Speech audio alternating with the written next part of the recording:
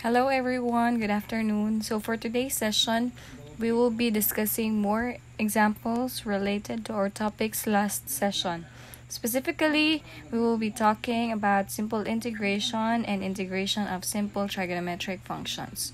So as an example, we have here integral of 5 over square root of x minus 3x squared plus 2 over x to the 4th dx.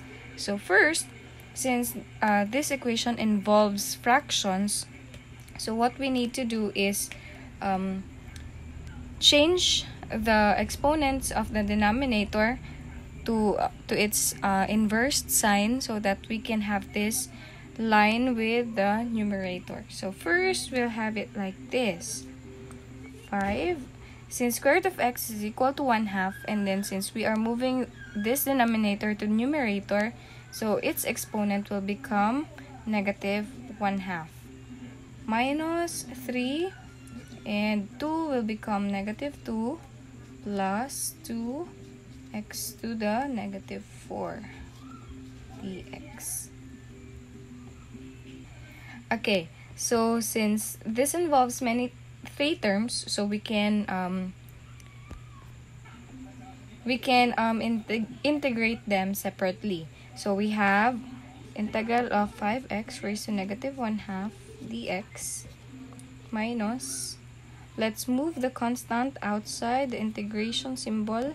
So we have 5 squared integral of x raised to negative 1/2, 3 integral of x raised to negative 2 dx plus 2 integral of x raised to negative 4 dx.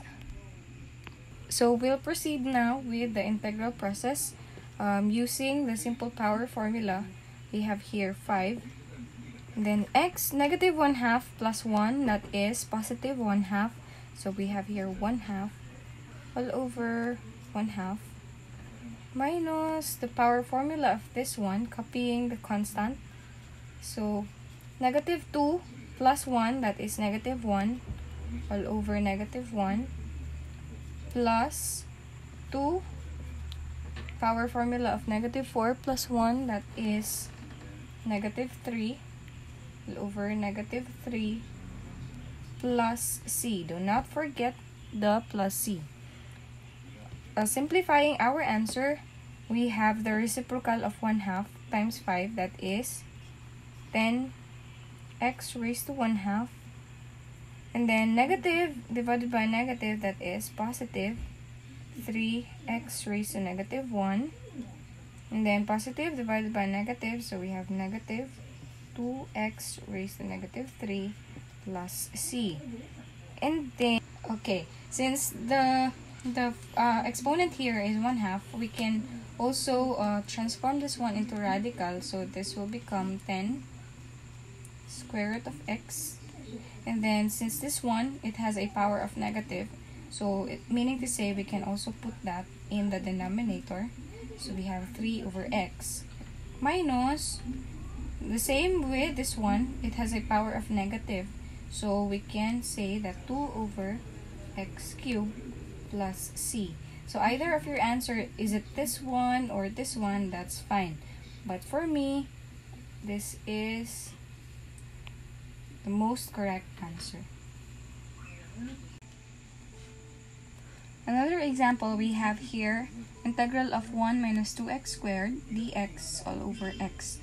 So to solve this kind of equation, we need to simplify first or expand first the numerator, and then let's see if we can cancel some terms after.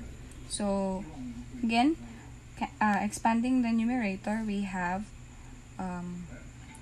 1 minus 2 times 1 times negative 2x, that's 4x, then negative 2x squared, that is positive 4x squared.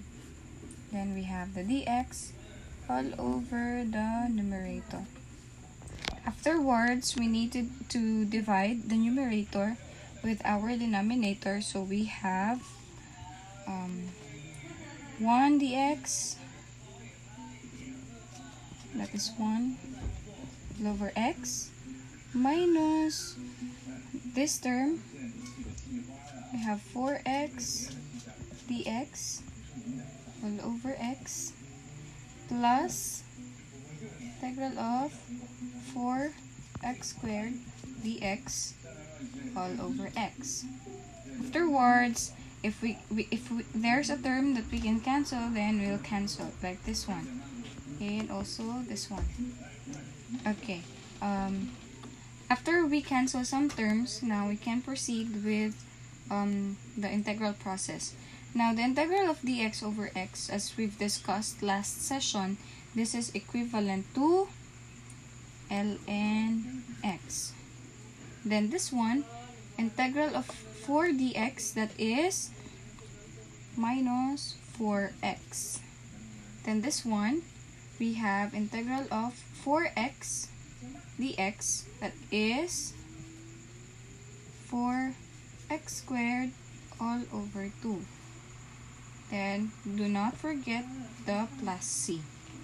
Then simplifying this one, since we can still simplify this, then we have ln x minus 4x, 4 divided by 2, that is 2x squared plus c. So we have this as our final answer.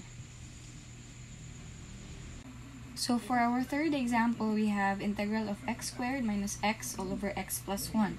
As you can notice, the denominator is composed of more than one term already.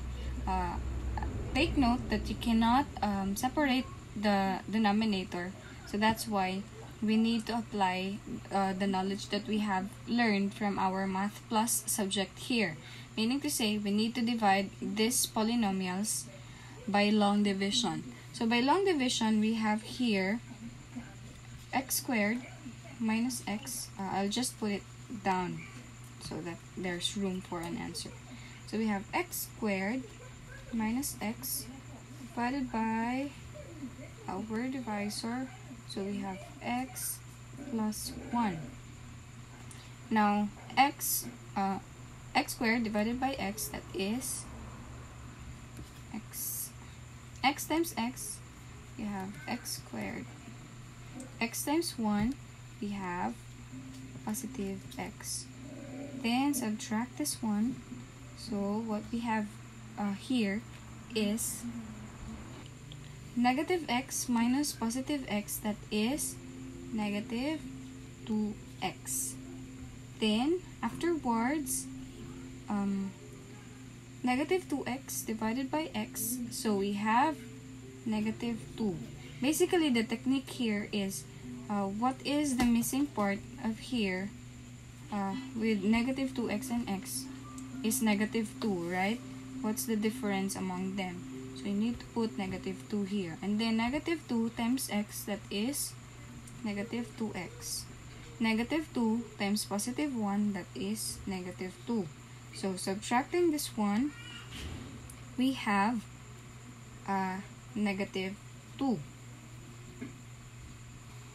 0 minus negative 2, that's rather positive 2. So we'll remove the minus sign here.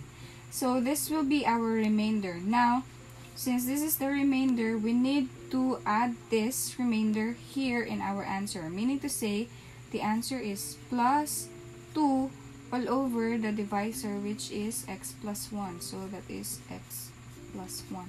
So now, this is the equivalent equation of this one. So, to integrate later, we can use this derived equation rather than this. Okay, so from the answer that we got from the division of the polynomials earlier, so we have this one. Meaning to say, x squared minus x all over x plus 1 is also equal to this equation. So now we can already simply integrate this one. We need to integrate this separately. So we have here integral of x dx minus integral of 2 dx plus 2 is constant, so we can put it outside, over dx over x plus 1.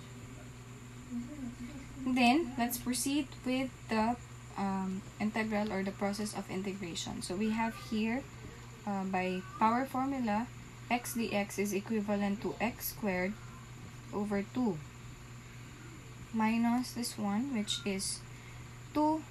Copy the constant, then derive or integrate dx, so we have the x. Then this one, copy the 2. Then for this one, we can set this one as our u, and then derive this u. So u is equal to x plus 1, and then the derivative of our u is equal to dx. So meaning to say, it is also dx here. So meaning to say, this is also equivalent to du over u. As you can see here, this is our du, which is the same as here. Then our u is this one. So meaning to say, x squared over 2 minus 2x plus 2, and then integral of du over u, that is ln u. But u is not yet our answer here. We need to replace it with the original value, which is x plus 1. So that gives us, so we need to replace our u by the original value, which is x over 2 minus 2x plus 2 ln, and the u earlier discussed was x plus 1. So plus c. So meaning to say, this is now our final answer.